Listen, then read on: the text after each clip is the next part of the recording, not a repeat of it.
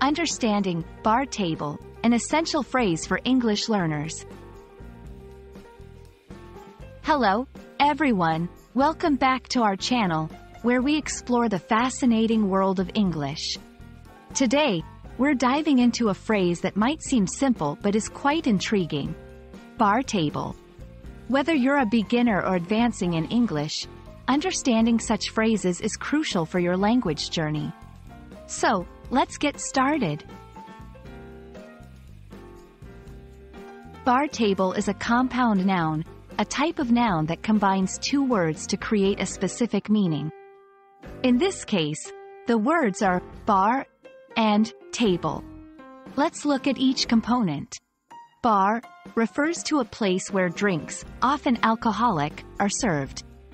It can be part of a restaurant, a standalone establishment, or a counter within an area where drinks are prepared and served. Table refers to a piece of furniture with a flat top and one or more legs, providing a surface for various activities like eating, writing, or working. When combined, bar table typically refers to a table found in a bar or a table designed like those found in bars. These tables are often higher than standard dining tables and are sometimes used with bar stools.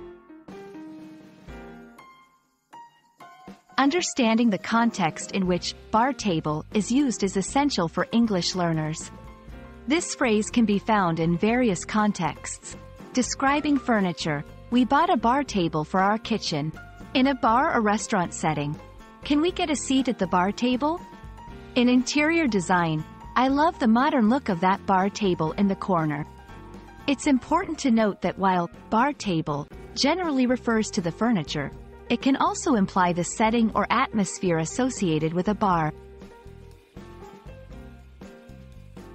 The concept of a bar table might also reflect cultural aspects.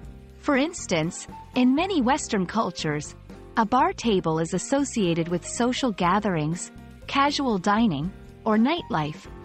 Understanding such cultural nuances can enhance your comprehension and usage of the phrase in various scenarios.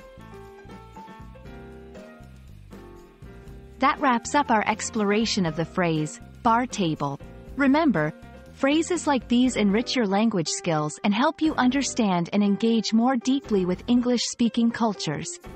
We hope you found this video enlightening and fun. Keep practicing, and don't forget to check out our other videos for more English language insights. Until next time, happy learning!